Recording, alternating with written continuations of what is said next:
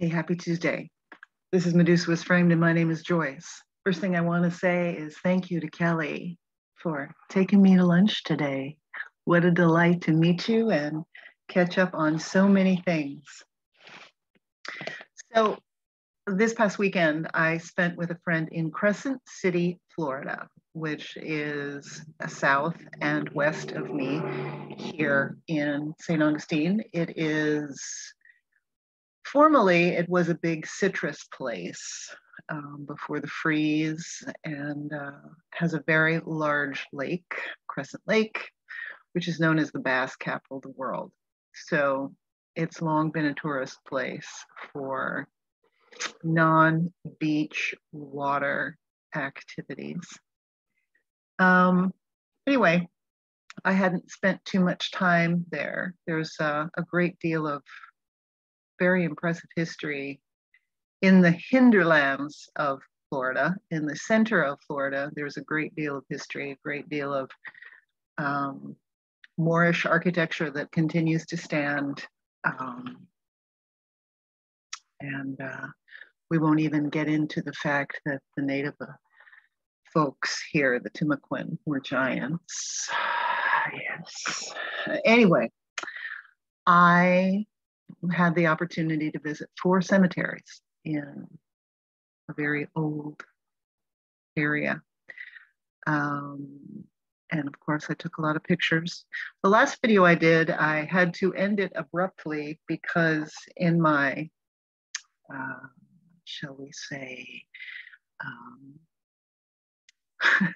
excitement, I pushed the wrong button and kind of ended the share abruptly. And so I just ended it there because I had a lot of photos, and today I have over 200 photos of grave sites. So yeah, so there were some things that I was starting to cover in the other one, and my fat fingers ended. So I'm going to start with those. I'm going to start with some shares about some Google Earth snaps of Crescent City and explaining a little bit about a bird's eye view of all the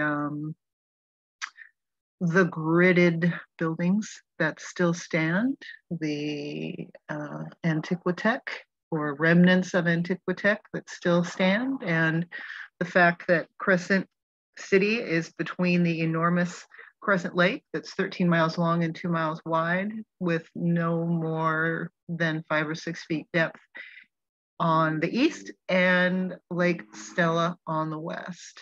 So it's sort of a peninsula. Clearly a very important plasma and ether collecting site for our ancestors that did not live in grass huts. So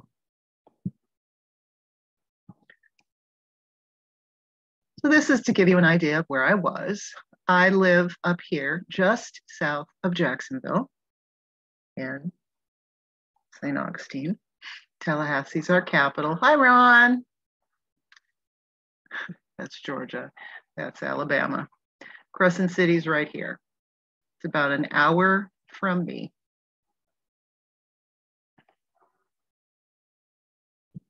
You drive an hour and you go into another time. Now, along with the buildings and the quote unquote churches, there are 2 gazebos that still stand. This is one. This one is on Lake Stella, so the smaller lake. You can see it's on an octagon that very likely could have been raised. And needless to say, there was a time when there was a spire there. So just remember that. This is one of the churches, cough, that is in Crescent Beach. And I have this goofy photo from Google Earth because I actually didn't find out about this until I left, and I was doing a little research for this presentation today. This is known as the Mount Zion Overcoming the Body of Christ, the True Bride Church. Yeah, all of that. And there's the address. It's at 749 Junction Road in Crescent City. And there on the bottom, you can see the coordinates. There is very little about this place, but I'll show you in an overhead map its significance as part of the grid.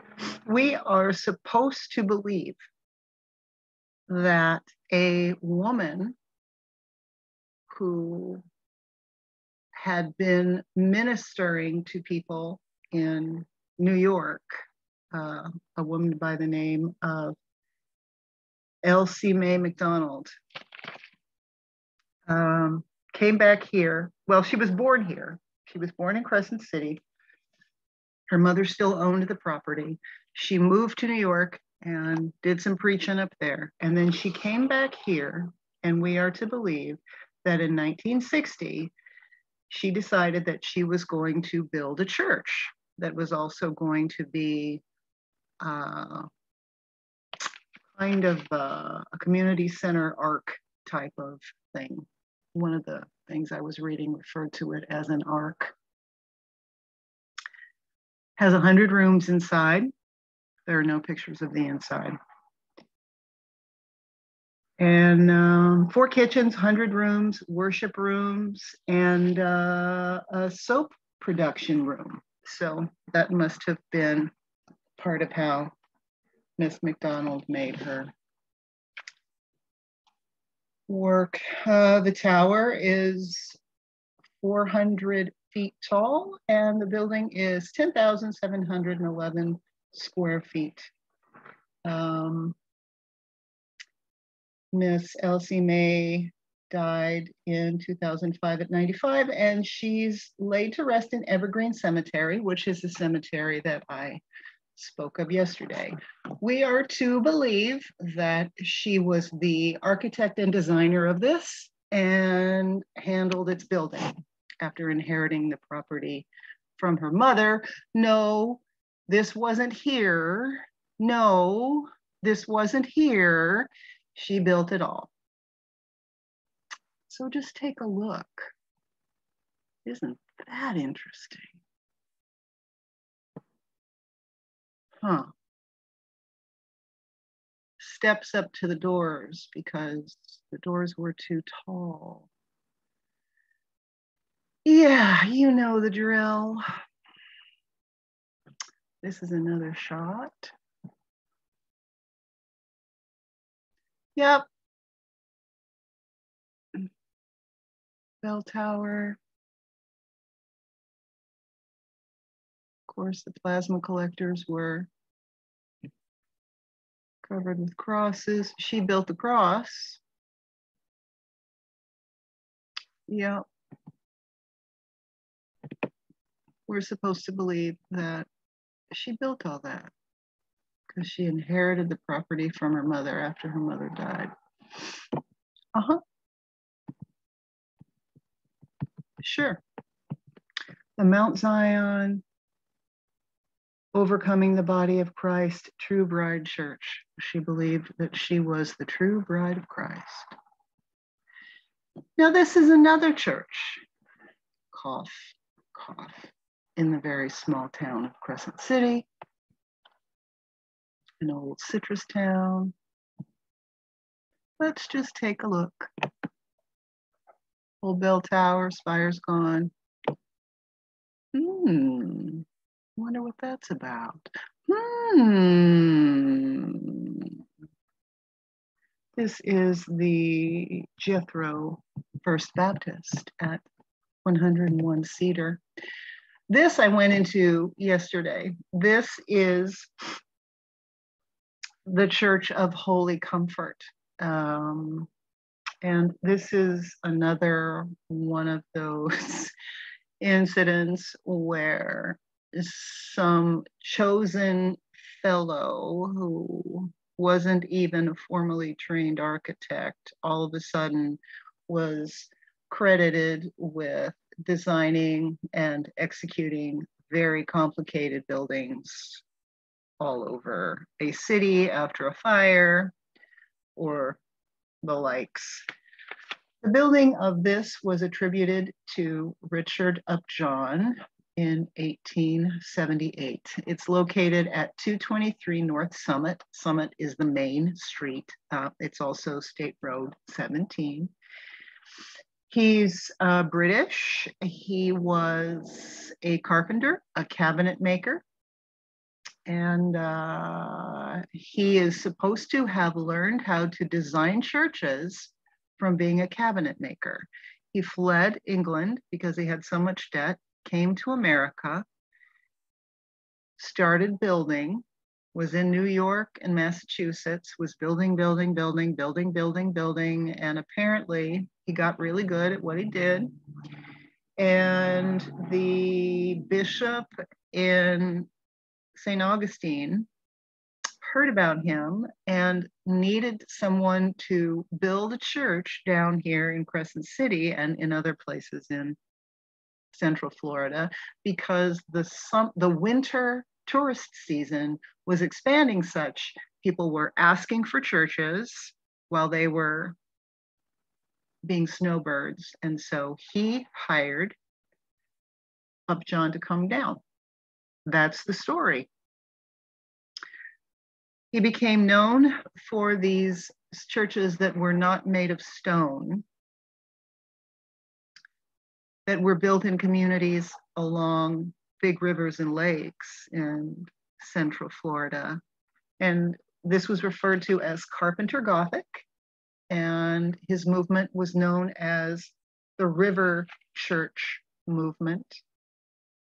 And many churches, not only here in the St. Augustine and South area, but all throughout Florida, are attributed to him. He's also the guy that's supposed to have built Trinity Cathedral in New York City in 1846. I have photos in the other video, the one before it, the one I did before this. I don't have any of those because it's all review. But yeah, so a cabinet maker with no formal architectural education or training is supposed to have designed this and many other churches and then managed to go on to masonry churches. Sure. He created, I didn't write it down, but he's noted as the founder of the American Association of Architects or something like that, Architects of America, something like that.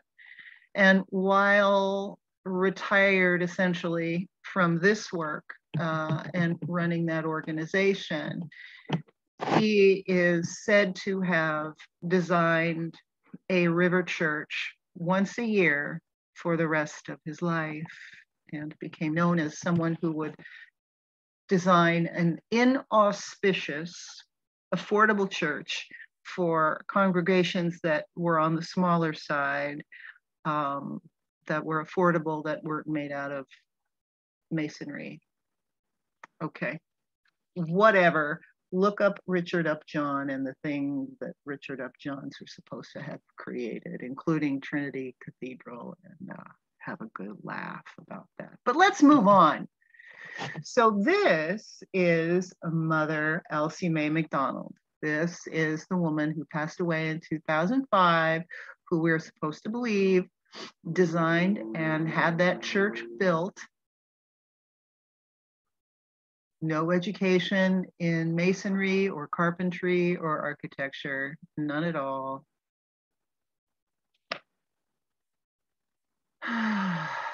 Yeah, that's her, bless her heart. So this is another church that is in a small region there of Crescent City. This is very near my friend's house. This is at the corner of, gosh, what is it? Lemon and Main. And this is St. John the Baptist Chapel. Now there's also a St. John the Baptist Catholic Church. So they seem to be owned by the same people. It's not just because they have the same name. That Catholic Church appears to own this church. And the first cemetery that you're going to see pictures about, Eden Cemetery, are affiliated with these two churches. This is a beautiful, beautiful church in the middle of houses. Got your resonators here. Got rid of the bell tower. There's the back. So it's built up quite a bit.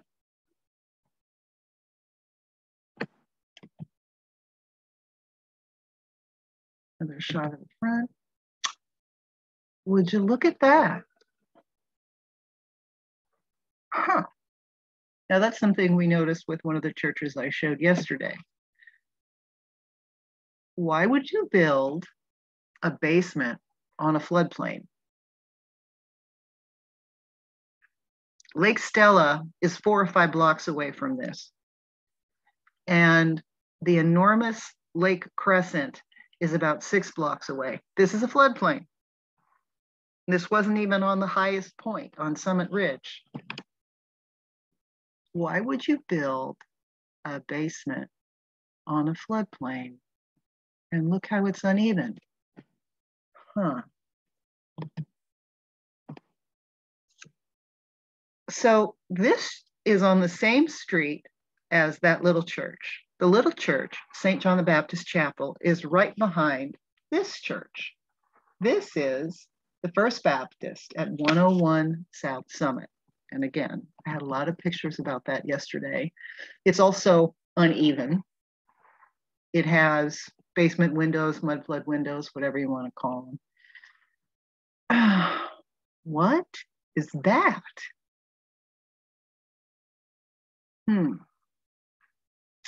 I guess they built it up and turned this into some kind of storage?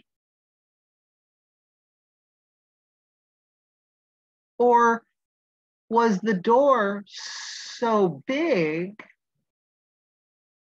that they built a platform to make it smaller? Resonator.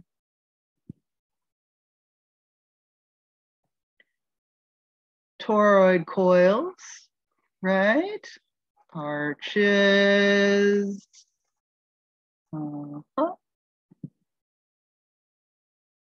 Yesterday I took pictures on the sides, or I shared pictures that I took on the sides where you can see it's uneven like the last one is. And this is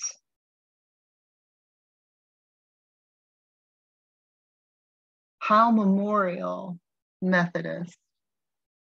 This is an old postcard. Oh no, excuse me, this is First Baptist. I'm sorry.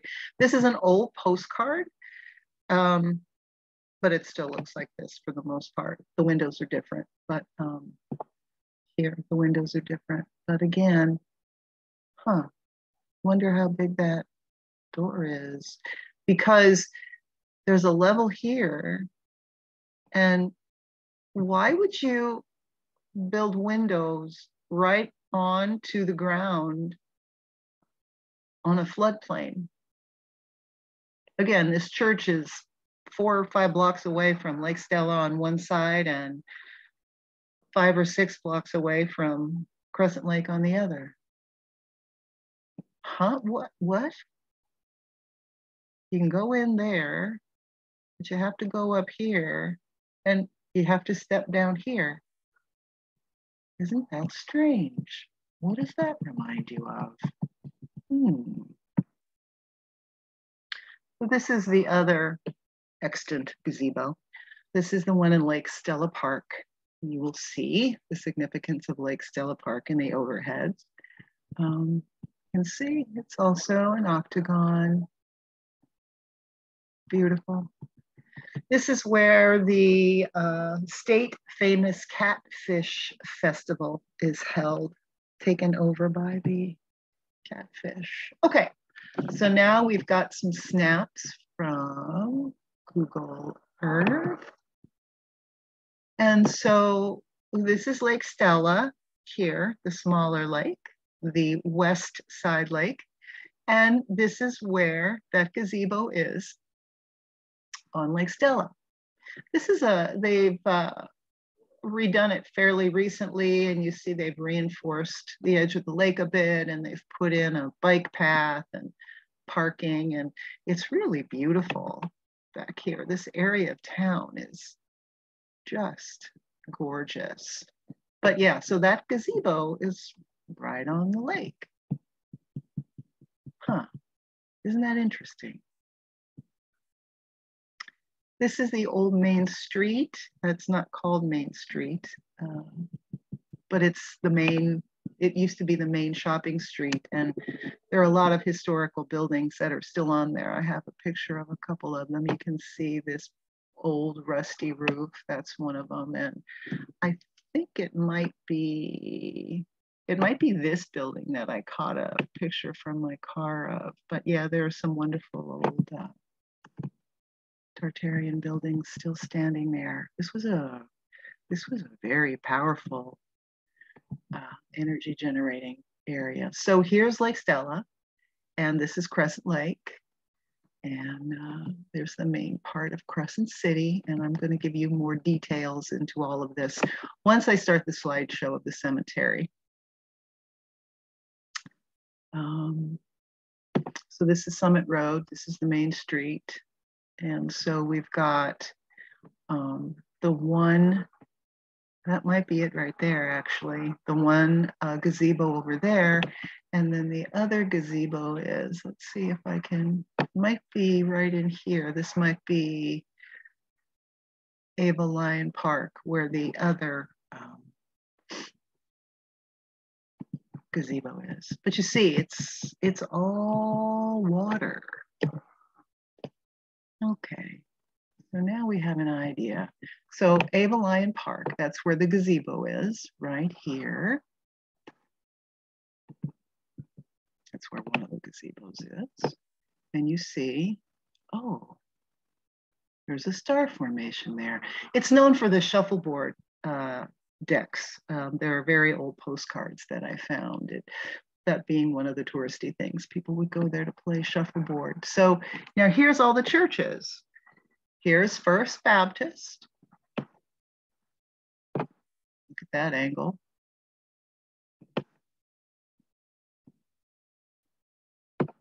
Here's the Howe Memorial Methodist Church. That was the one with the strange front door and then the steps up either side of it and all of that. And then right behind here, this is that tiny St. John the Baptist Church. 1, 2, 3. I'm not sure if the other church is in this picture.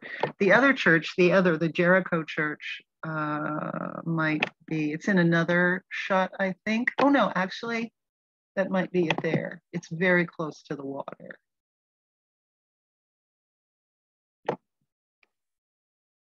Interesting, right? This is not New York City or Jacksonville. There were only a few hundred people living here in the 1880s. All these churches. So here's just another shot. That's Lake Stella back there. There's the gazebo at Ava Lyon Park. That's the First Baptist, right across the way. The Church of the Comforter is in there too. I just didn't note it last time. So I'm gonna get my bearings here real quick. Okay, so here's Lake Stella. Here's Crescent Lake over here. This is the main part of downtown. Now, This is the gazebo on Lake Stella, okay? And let me find.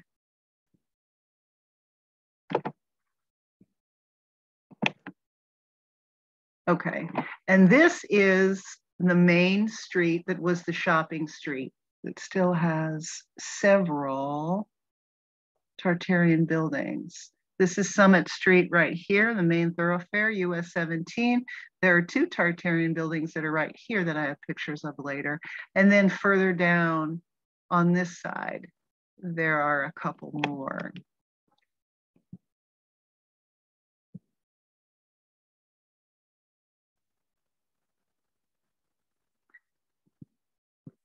All these churches for a very small town. I mean, even now, there's only supposed to be 1,600 people in this community.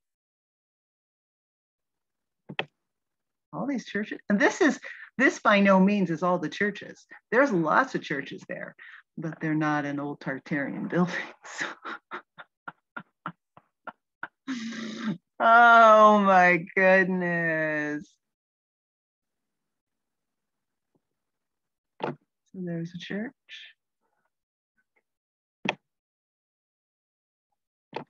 That's a church.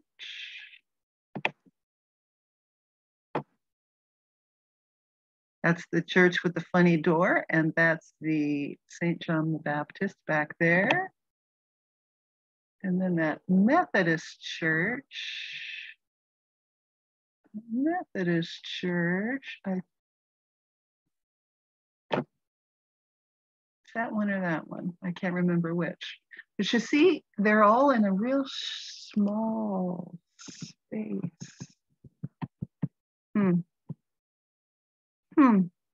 Look, it's not a big area.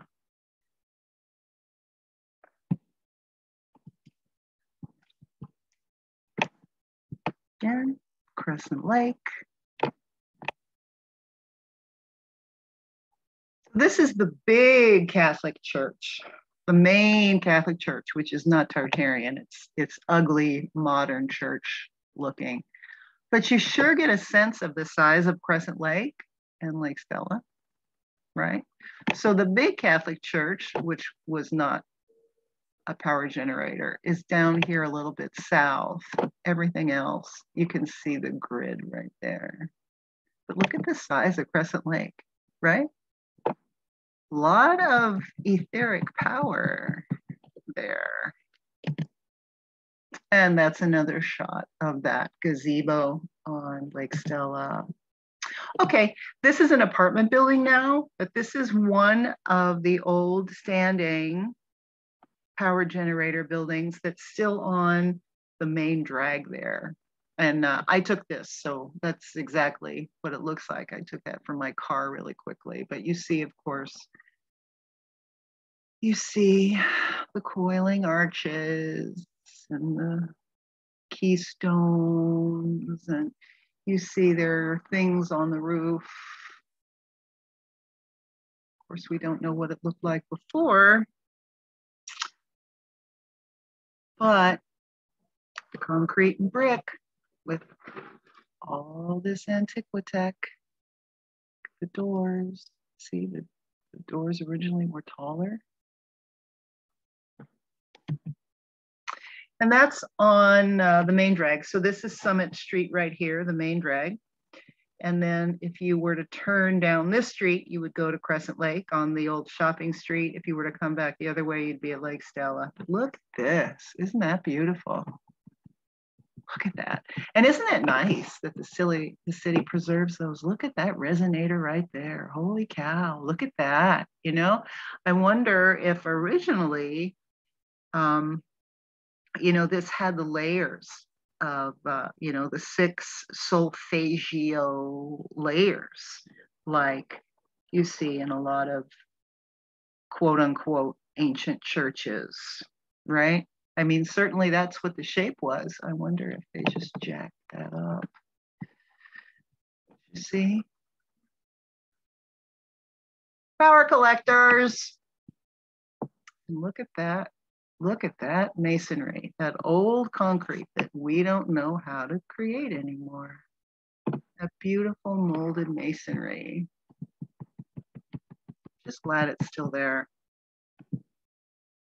Okay, so I'm just going to leave all that for you to ponder. That was something that I wanted to close the other video with. I'm finishing this one with it just to kind of, well, finish that one out, but also add to the fertilizer for your brain that this was indeed an energetic city.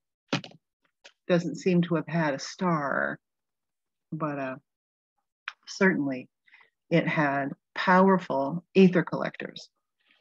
Now, one of the cemeteries that I wanted to go to was the oldest one, which is known as the Braddock, or also known as Mason Davis Cemetery. So this is a historical marker that's on the property. I'll zoom that up so you can take a look, but I'm also going to read you something. I didn't even read that. Anyway, I'm going to read you what I have.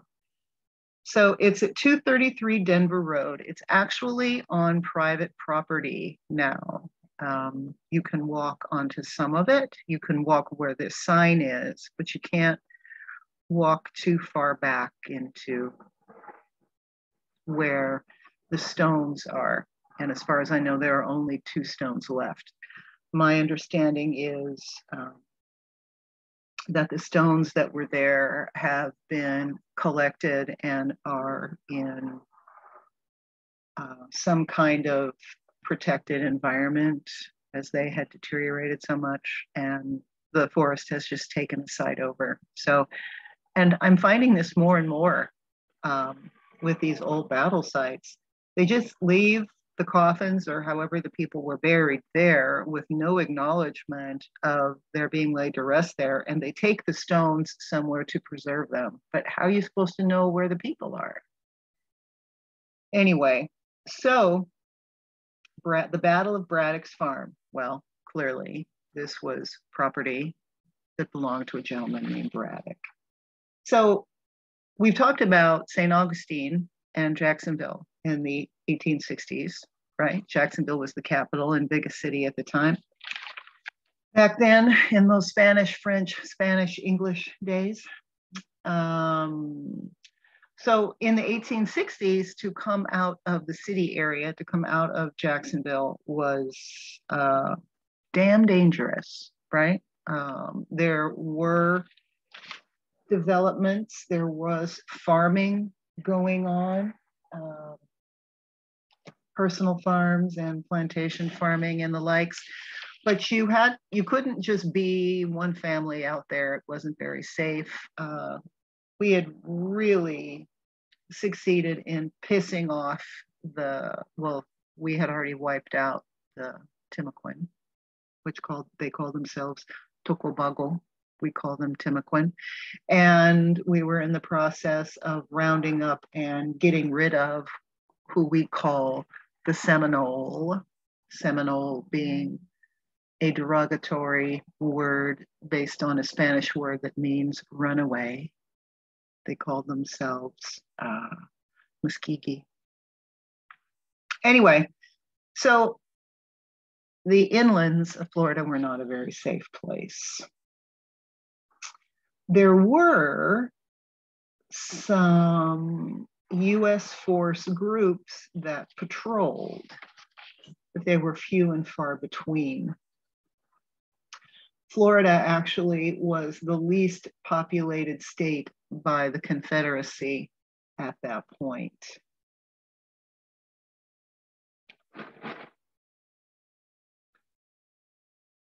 It was small bands of Confederate forces that would defend the state pretty much from the center of the state outward.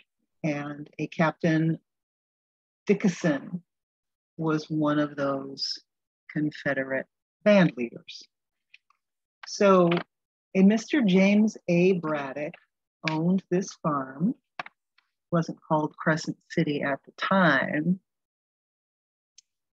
He and his sons both served the Confederacy during the Civil War, and the land that he lived on, which is still farmland owned by the current property owner, was a very successful farmer and rancher. So Florida had really been torn apart by the Spanish coming in, the British coming in, the Spanish coming back, the Civil War, the war between the indigenous and the Spanish, the war between the indigenous and the Americans. Florida was pretty tore up. So as I said, the farmers and the ranchers that were brave enough to have property on the inside were pretty much self-sufficient. But they also, because of the fertility of this land, right? Thousands and thousands and thousands of years of floodplain, had very successful farms. The crops grew very easily. Now, Mr. Braddock was one of the farmers that helped supply the Confederacy with the things they needed: horses, mules, food, cotton, rice, you name it. And at the time, the Union Army thought, well, all we have to do is cut off the supply from some of these high-producing farms and we'll starve the Confederacy and they'll surrender. So in February of 1865, a Colonel Albert Wilkinson, the commanding officer of the Union forces in St. Augustine, took 75 men into this region of the state. They took over Braddock's farm and they used it as a headquarters to raid other farms. Their purpose was to get everything off the farms, take absolutely everything, all the stock, all the food, all the wool, all the cotton, you name it. Get everything and take it back to St. Augustine. And so those supplies wouldn't go to the Confederate Army. So our Captain Dickinson, who was one of the captains who had this kind of militia type band of Confederate soldiers, got word of Wilkinson's assault, and he and his raiders sent in 50 of them to stop this dude and his nefarious acts. So they were shortly out of Braddock's farm. Apparently he and his infantry, Wilkinson, the Union guy, he and his infantry were leaving Braddock farm with 10 wagons of supplies and stock. And Dickinson and his dudes got him. And there was a battle right there. Apparently no Confederates were killed, but the Union lost 4 men plus Colonel Wilkinson. So now it gets exciting. So Captain Dickinson took Colonel Wilkinson's sword home so that he could return it to his widow. Who knows, right? Apparently there was a big deal made out of that because, now this is going to come as a surprise to you. Colonel Wilkinson of the Union Army was a Mason. And it was a special Masonic sword. Isn't that surprising to know that there were Masons involved in the Civil War? Huh. Apparently 8 of the Union guys escaped and ran into the swamp and then made it back to St. Augustine, and the rest of the 70, that's not quite 70 then, were taken as prisoners. So this marker marks where that happened. And it went into a great deal of disrepair, where the battle happened, where the people that died were buried, but also where Mr. Braddock, the farm owner, and some of his family were buried, as was common at the time. You bury your family on your property farm. It was all overgrown, and it apparently was a city dump for over 10 years. So there was something called the Braddock Farm Project that started in 1995 and ran to 2000, and it took that long. People came in and cleaned out the dump, and that's when some of the old markers were found, and some of them, through flooding and whatnot, had actually been washed completely off of their place and were just laying about or in pieces, and they were taken to, I don't know what museum, to be preserved. There were 2 markers that we don't know if they're standing in the right place or not, but they were repositioned and righted and standing straight. And one of them is Braddock. You'll see it, it's an obelisk, and that's all that remains.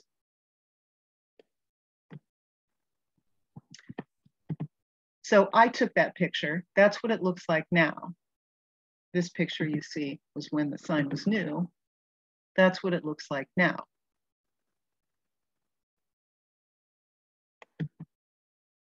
And that's what the sign on the road looks like now.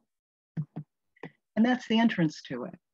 Well, for those of you that saw my impromptu video of walking through the cemetery on the side of 207 in Hastings, you know that I did not come dressed to go traipsing through knee-high stickers and shrubs.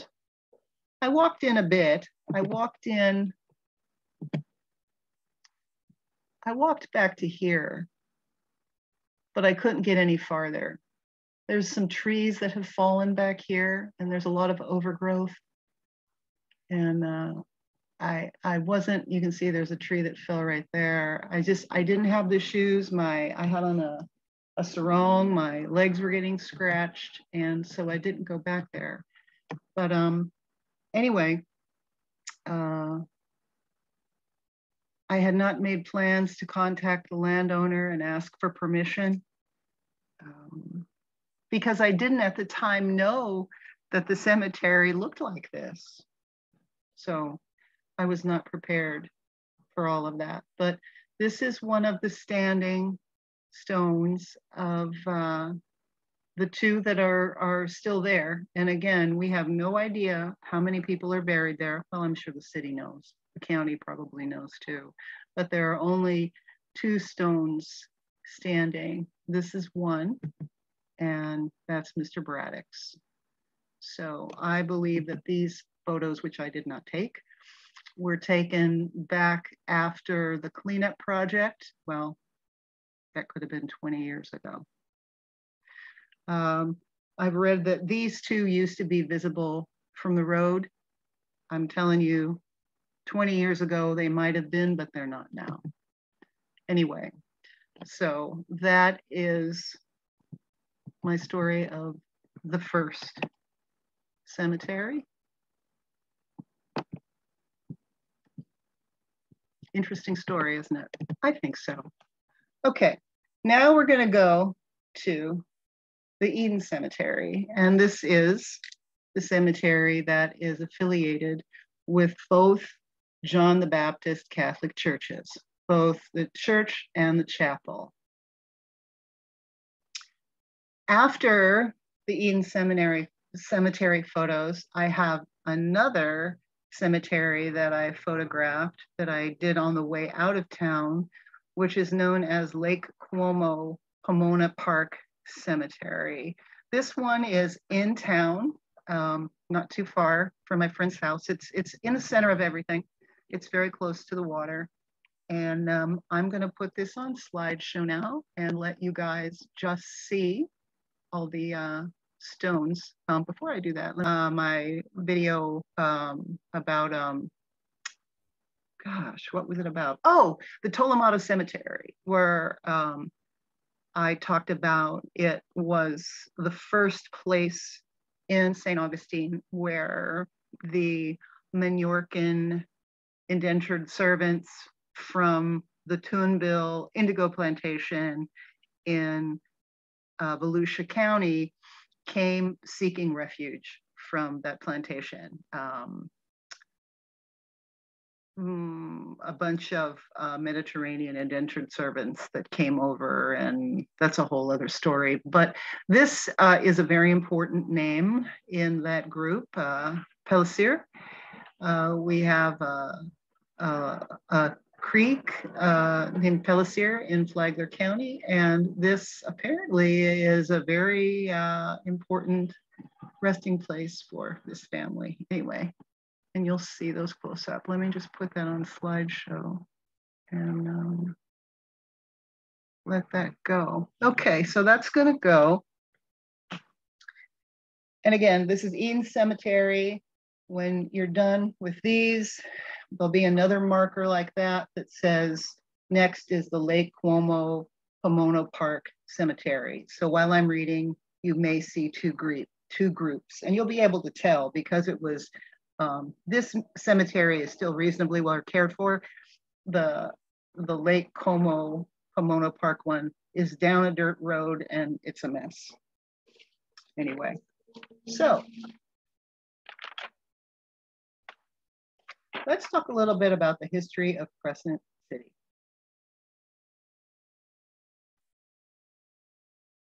So Lake Crescent, which you've seen a couple overhead photos, takes up over 1,600 acres. It's the third largest natural freshwater lake in Florida, 13 miles long, 2 miles wide, and no more than 5 or 6 feet deep. The largest lake in Florida is Lake Okeechobee, down just north of Miami. It connects to the massive St. Johns River via Dunn's Creek. So Crescent City is in Putnam County, and South Putnam County was settled in the 1700s by various English plantation owners making their main crops rice and indigo. Before the city was incorporated, this region was known of as Ellington. It was officially founded in 1852, being a part of the old Oliver Plantation, which included 1,800 acres. After founding, the early economy was based on citrus and tourism.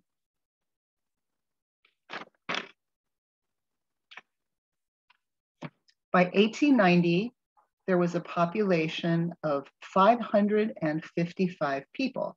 So that was 40 years after founding.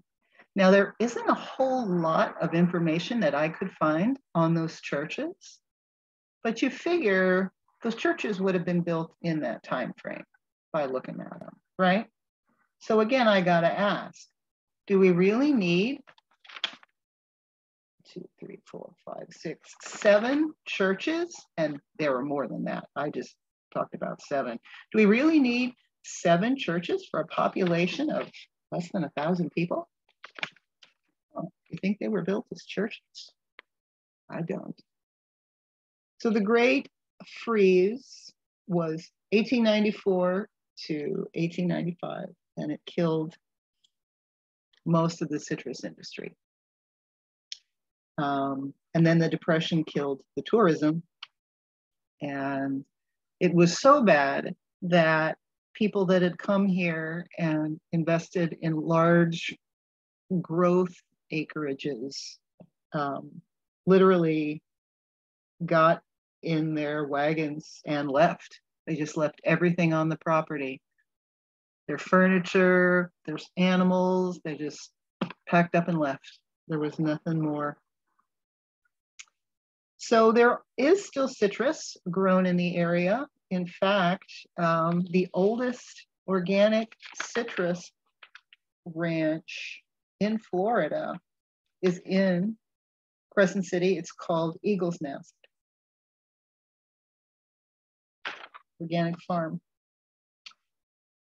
It's now known as the bass capital of the world. That's its claim to fame in tourism.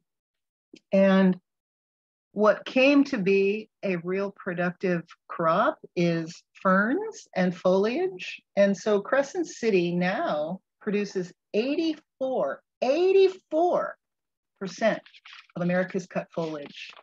Isn't that fascinating? I had no idea. 84%. So when you go into a flower shop, or shoot, even if you go into your grocery store and they're selling flowers, all that green stuff might have come from here.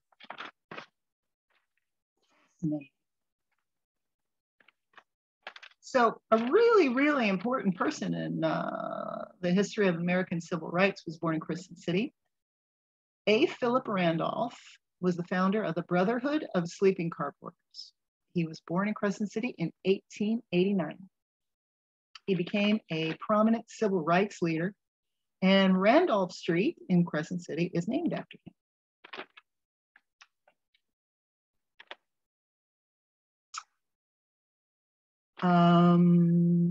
So this was a Black gentleman, I'll read more about him later, who formed the first union of Pullman car workers, and that grew into other things. He also was key in educational desegregation and the likes.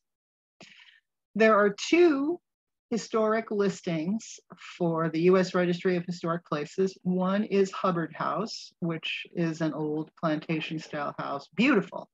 And the other is the whole Crescent City Historic District, for which all of the churches I showed you are in it. And I told you the Eagle's Nest is the oldest organic orange grove in Florida. More recently, the House for American College of Applied Sciences, ACAS, and its 20-acre Dream Pond Science Field Station and Reserve for Animal Science and Behavior Studies is in Crescent City. They have dogs, horses, donkeys, llamas, sheep, goats, chickens, guinea fowl, and aquatic birds for a variety of animal husbandry research and studies. Cool. Again, I had no idea. Okay, so back to the accomplishments of Mr. Randolph. So the BSCP, the Brotherhood of Sleeping Car Porters, was founded in 1925. And it was the first labor organization led by Black folks to receive a charter from the AFL, American Federation of Labor. Very cool. They gathered memberships of 18,000 passenger railway workers across Canada, Mexico, and the US. And apparently after the Civil War, a Pullman porter job was a very important one for the Black community, many of whom were freed slaves, right? In 1960s, rail travel declined as car usage inclined. So the BSCP membership declined too. And in 1976, it merged with the Brotherhood of Airline Clerks, BRAC, and is now known as the Transportation Communications International Union. So Mr. Randolph and his founding vice president, Milton Webster, and a C.L. Dellums, who was the second serving president, became leaders in the civil rights movement and eradication of segregation in education in the American South. Very cool. 6 weeks after the formation of the BSCP, the female Pullman employees, which included maids, manicurists, care for any infirm people, and that general thing, who were known as unskilled service workers, formed the Women's Economic Council, officially recognized as the International Ladies Auxiliary to the BSCP in 1938. So this is really cool. So this guy, oh, by the way, this is the other cemetery now. This is the Lake Como Cemetery. And you can see the difference. See, it's all tore up and it's down a long dirt road. So you've got this guy in the South, right? Leading the Black community. And then that organization starts leading the women in the Black community. I mean, that's really cool. Many of the women had worked in New York's booming garment industry and gained experience in union activism when they did so in the International Ladies Garment Workers Union. And like a lot of people, you know, they came south because it was easier. And the Ladies Garment Workers Union sought to increase membership into the late 20s. So the ladies arm of the Pullman car workers made their main job fundraising and distribution of education and materials and whatnot, you know, going and talking to people and educating them. Maids were often fired for any kind of union activism at the time. No surprise. One of those women, Frances Albiner, formed the Pullman Maids Association in 1920. Now back to the population of Crescent City. So again, we've got these 6 that are standing, big powerhouse churches, right? Of course, they're not churches. But a further illustration of how they can't possibly be churches is this: a list of population statistics. In 1890, census lists the population of Crescent City at 554. 1900, 352. So that was after the blight, right? After the freeze, they lost over 200 residents. Picking back up in 1910, 677. 1920, 838, so it was growing. 1930, 955, still growing. 1940, 1,124, still growing nicely. 1950, 1,629, and I only went as far as 1960. 1,629, and I only went as far as 1960 because the church attributed to Ellie Mae McDonald, the first true bride Mount Zion Church, was supposed to have been built by her in 1960. And as of the census in Wikipedia, in 2020, there were 1,725 people. So this was not a really big community, and yet there were at least 6 big churches in a very small area. So you do with that information what you will. I think that proves that they weren't built as churches. The artist Winslow Homer loved to winter in Crescent City and fish. It is, after all, the bass capital of the world. Now, if we go back to pre-founding days, in 1876, a British gentleman by the name of Charles Griffin arrived and purchased acreage on what is now known as Crescent Lake, but what was then known as Dunn's Lake. Now, there's also a Dunn's Creek, the big bridge that you go over to come from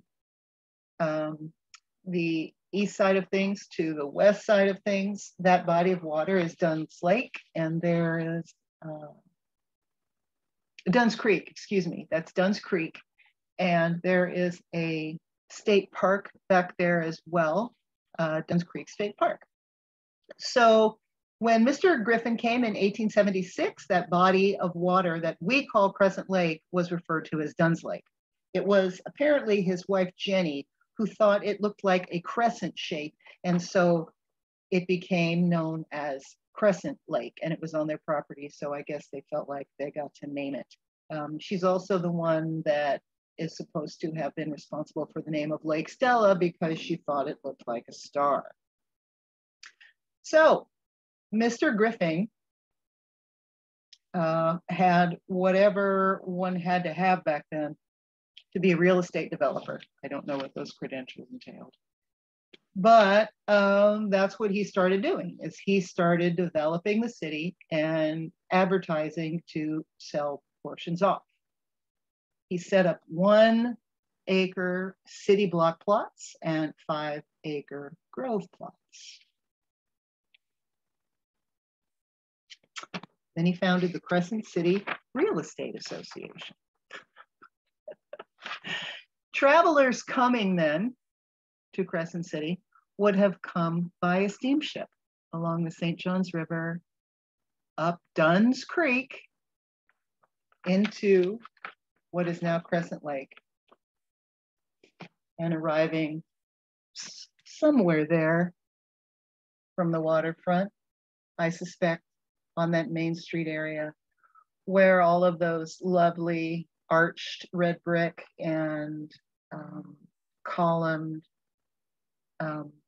Tartarian buildings still stand, which probably were hotels.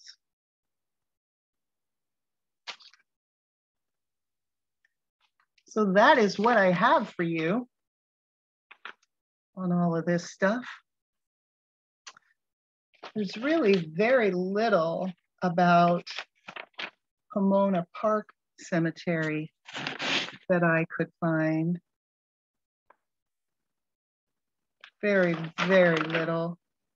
Other than the land originally, as I recall, was developed by Broward, Mr. Broward, who went on to become our governor at one point back in those important days of development, and also is the namesake for Broward County, Florida, the unequivocally most corrupt county in the state. But let me take this off of slideshow and let's just go through here. I said all I want to say. Let me just run through here real quick and see if there's anything I want to mention particularly. So this is Eden Cemetery, which is back in Crescent City in town. You can tell it's somewhat cared for. See some nice old stones. That was just, isn't that just brilliant? I mean, look at this. And it was all the way around. It was carved all the way around like that. Just beautiful. That's the winner for me of the day. That's the Taphophiliac winner, 1806.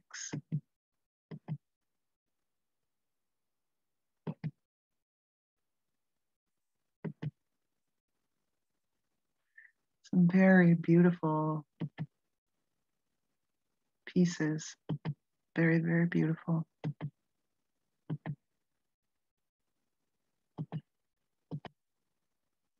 I love this to see. Can you see the guy's plan? A trumpet or a trombone. Come back.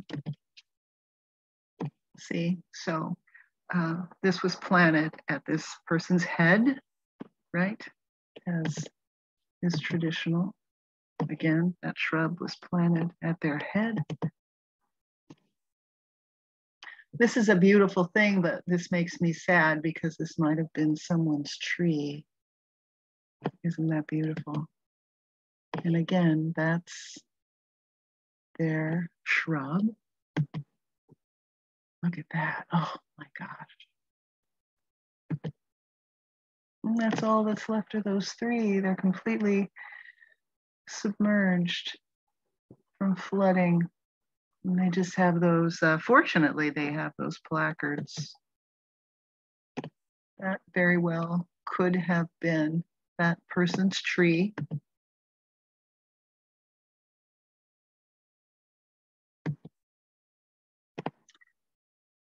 So I love this when people bring different things. They've got a candle, they've got the little wind spinny thing, and so that's the shrub for this family. And then the bench, I love the benches. So again, when people bring in the little fencing to demarcate that space. And again, this is something else that I love. They put those solar lights there, and all the little personal things, little statue and flowers. Again, the bench. I love the bench. So you can sit there and spend time with your loved one. Isn't that beautiful? Look at that. Look at that. I was saying yesterday, so people of African and Caribbean descent and people of Latin and Hispanic descent, I just got to say, you people know how to take care of your ancestors. That's what I keep seeing time and time again. You people got it going on. Look at this. Holy cow. This is magnificent. Look at this. Living plants. Oh my goodness. I love it. That's the winner. That and the tree, the carved tree were the winners. Let's see, I love all this stuff. Benches. That's the beautiful stuff here. Isn't that lovely? Again, see, got it going on. Mr. Avia. Look at this. Holy cow. So beautiful. See, like these spirits are alive. These spirits are alive in their families' lives. They're not gone, they're alive. Look at that.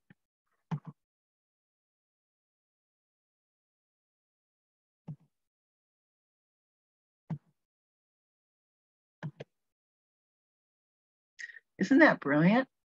That inlay? Just brilliant. This was so sad. So this was a young man that passed away. And you would believe that that's probably his child. But 1996 to 2021, yeah, he just passed away and he was not very old.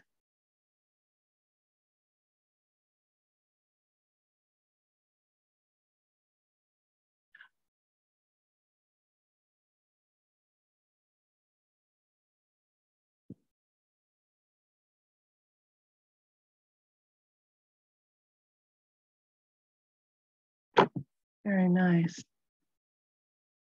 That's beautiful.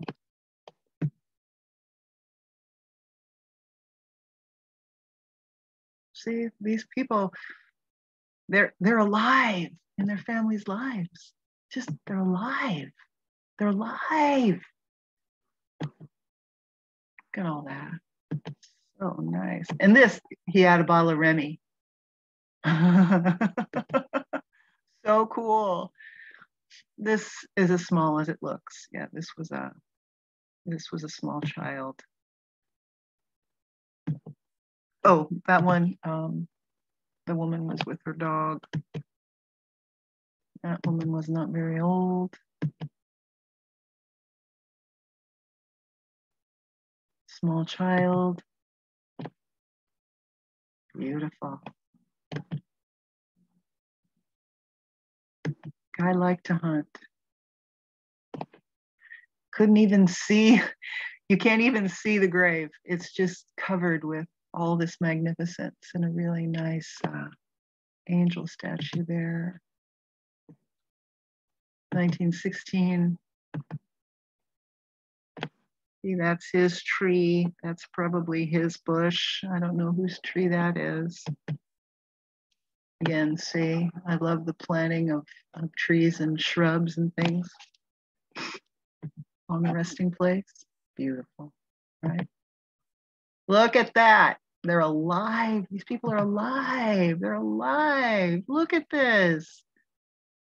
And again, this is in a neighborhood. I mean, it's surrounded by houses. It's just in a quiet neighborhood. Now, this was really sad. This is on the side, one of the sides, and it's all small children, very small graves and children. I'm saddened by how many children there were. And in this collection here, which goes out of the frame, there was a child as well. See, these are all children. See all the flowers back here? These are all children. And this one, this is all that's left of there's no stone left or anything, just this. I think that tree is a little too old to have been planted when that person passed. So maybe they picked that spot because it was by the tree. And that was their palmetto that they planted there, just like that alignment there. Face that person between the trees. Look at that, beautiful. We've got an azalea. I'm not sure what that is, but so that family is still living. World War I.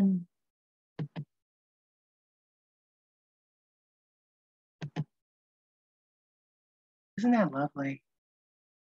What a lovely place to rest.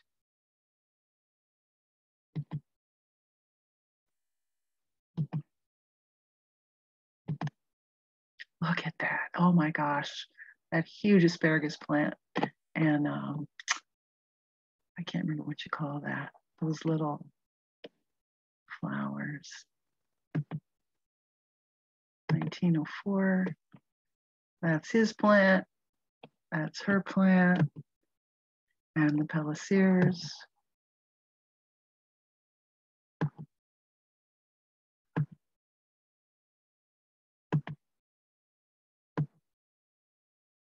Spanish-American War.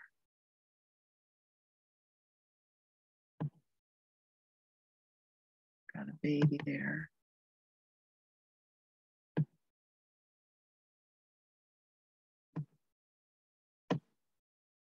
This was all planted for these people.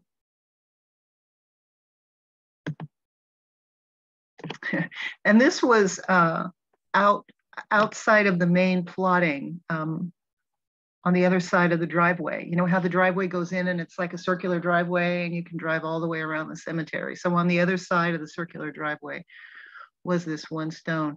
And there were more back here too, but it doesn't appear to be technically on the property. So I'm not sure what that meant. And you, as you can see, you couldn't read what it said. So that was Eden Cemetery. Now we're going to Lake Como-Pomona Park Cemetery, which technically is in the city of Pomona Park, which, as I said before, this region, it's just outside of Crescent City. So if you're on 207 headed in that direction, I guess it would be northeast of Crescent City. This area, not this cemetery, but this area supposedly was founded by Broward. And some of the Broward family apparently still own property in this area. But look at this. It's completely open, and before opening any gravesite, contact the supervisor. Are you kidding me? I know that this cemetery has also had people doing paranormal work. You know, they take all the equipment at night and, you know, they get plasma readings and all that stuff. I know that's been done here. So this cemetery is not well cared for at all, and rather sad. See, it's, you know, they mow the lawn, that's about it. And it's just at the end of this dirt road, and it's hot, and there's a retention pond on the other side here. So it floods here when the water's high. Not very well cared for.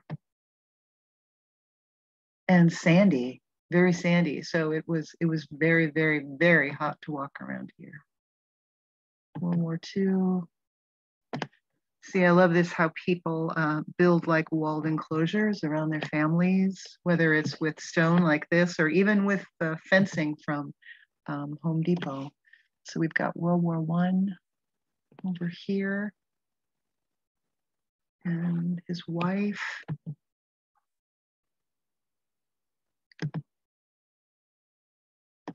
That's a pump house in there.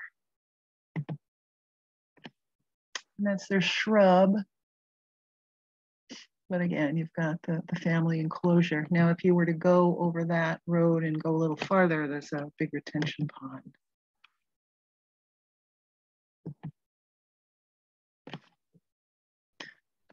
See, it's neglected, but it's lovely. Got another walled enclosure there for the family. World War II here. Vietnam.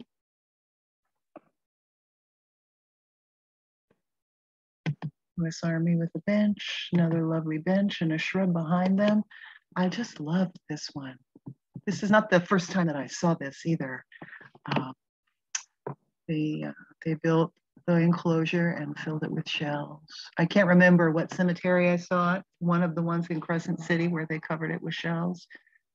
Just absolutely love that. Now that makes me think that this person was of African or Caribbean heritage, because I've learned that shells on a marking, that's the tradition in both of those regions.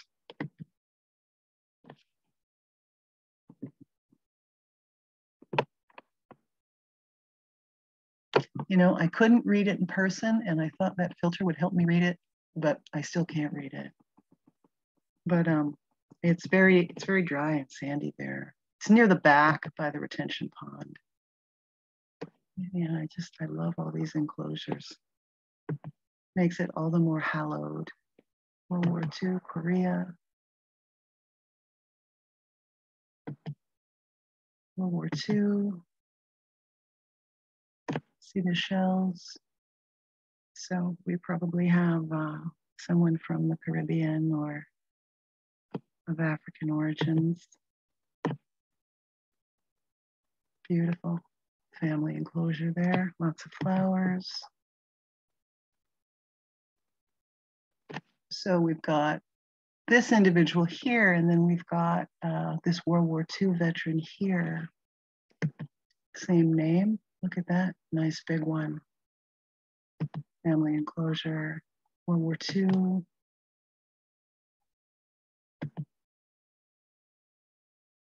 Nice under the tree. Got one here. It doesn't have any kind of stone left. And then you've got one back here. And then there's one over here. It's the same one.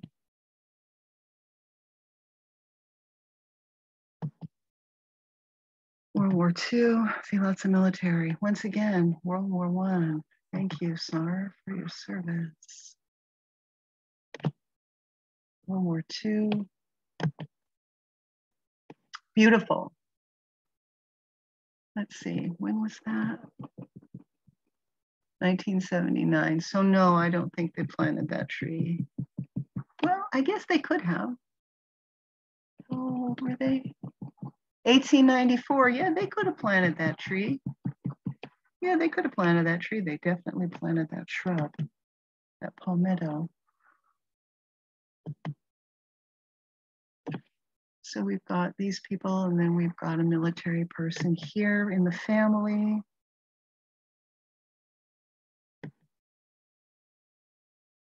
Just love these beautiful old stones with all this nice work. 1919. So we have some military people there. World War II, same family. World War II.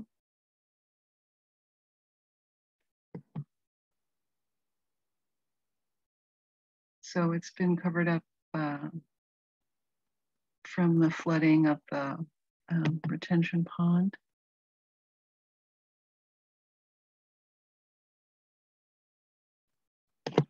So can you read this? This is very sad. Killed December 14th, 1933 in a school bus train wreck. How heartbreaking is that?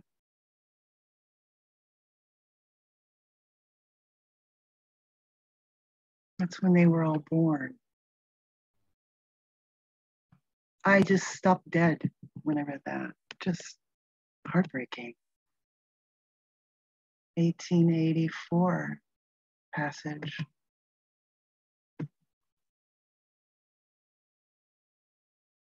Beautiful cemetery, just really suffering neglect, unfortunately.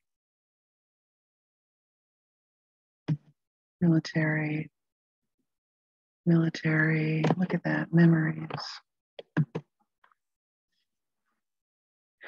Abercrombie, 1890, 1884. Isn't that nice? I guess they have a bench as a headstone instead of a regular stone. Thought that was kind of nice. Got a mason there. See, beautiful cemetery. Got an enclosure here. It was beautiful at the time. Look at all that beautiful work, 1880. And we've got a baby there.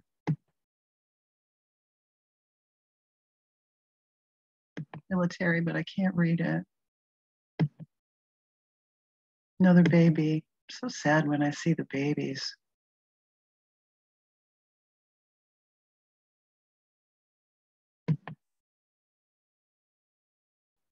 Military, but I can't read it.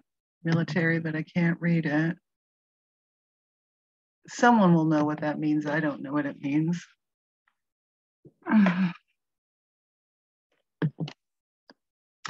What this stuff means. I don't know what that means. I'm sure someone knows. All military. So that's their palm that they planted for the Spencer family. Again, military, but I don't know what it means. World War II, World War I.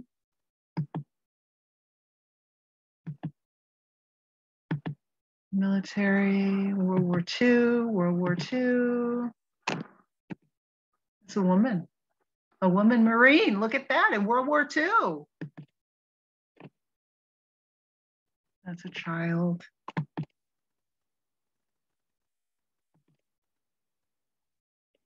Beautiful. Illegible. That's like the very back of the cemetery, right up against the retention pond. It was all sand back there. World War I. Thank you, Mr. Smith. World War II and his wife. And isn't this a beautiful, beautiful family enclosure? Look at this. Oh my gosh. Gorgeous.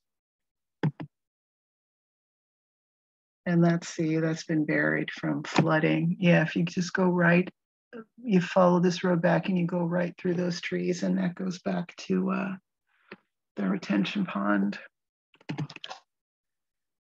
World War II.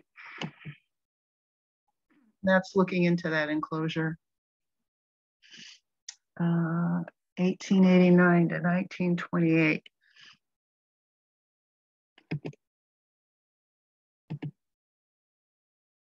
And then again is looking into that. And see, that's a fairly recent placement of stuff there. So that's nice to know. They still have family in the area. 1918, 1912. So this is a child. And I've seen this a couple other times where they do something different for the child. And they covered it with wet cement. And then you can see it originally was covered with shells. But weather and time and flooding has removed them. Again, I don't know how to read what that indicates, but military, Vietnam. And sad to see that they cut down a couple trees. Could have been someone's tree. 1901. Again, in the sandy part, we've got Vietnam, Navy, and another military stone. That's one of the two entrances. You know, it's got the circular driveway. Military stone. 1904, military, World War II, 1883. Beautiful stone. I love it when they include the picture like that. I have no idea what that says. I see the folded hands, but I can't read any of that. Let's see if we can read it. July 30th, age 30 years. Well, that's a shame. I could only see that with the filter. I couldn't read it when I was standing in front of it. That one's completely deteriorated. That's their tree. And that's another child. Lovely little pot there. And that's standing outside the gate looking in. I think that is probably the last photo. Yes, and again, thank you for lunch, Kelly. No, that Starford is not here. I think that one is either in Ukraine or in Portugal. I can't remember which. But yes, Kelly took me out to lunch today. Very grateful. So, so thank you for hanging out with me as I recorded my visit to Crescent City. Once again, you've learned ridiculous ephemera about places you probably didn't care about and still might not. But yeah, I mean, takeaway is this small community that during its colonial heyday didn't even have 800 people in it, needed 6 churches? Huh. I don't know. With all that water, we know there was a lot of ether to collect. So anyway, thank you. I'm going to start working on the next video, which will be a derivation of things that I learned looking into Crescent City for this video. And one of them actually has to do with a utopian community that was very unsuccessful, but attempted nonetheless out in this part of Putnam County before it was established. Some of it is now the city of Crescent City. Yeah, there was a British gentleman who wanted all white indentured servants to come and cultivate this land and turn it basically into a co-op. Back in the 1800s. But anyway, that's another story. The best part of doing this stuff is you never know what you're going to find when you go down a rabbit hole. And sometimes what you learn is more interesting and inspiring than what you went looking for in the first place. So anyway, thank you for hanging out with me. Thank you for lunch, Kelly. Thank you to all my subscribers. Thank you for you wonderful folks who are buying me coffee and making suggestions for things to study and just being supportive and making great comments. I appreciate them all. I appreciate them all. I'm going to cut out now because you've been here long enough. This is Joyce at MedusaWasFramed saying thank you so much and see you in a couple days.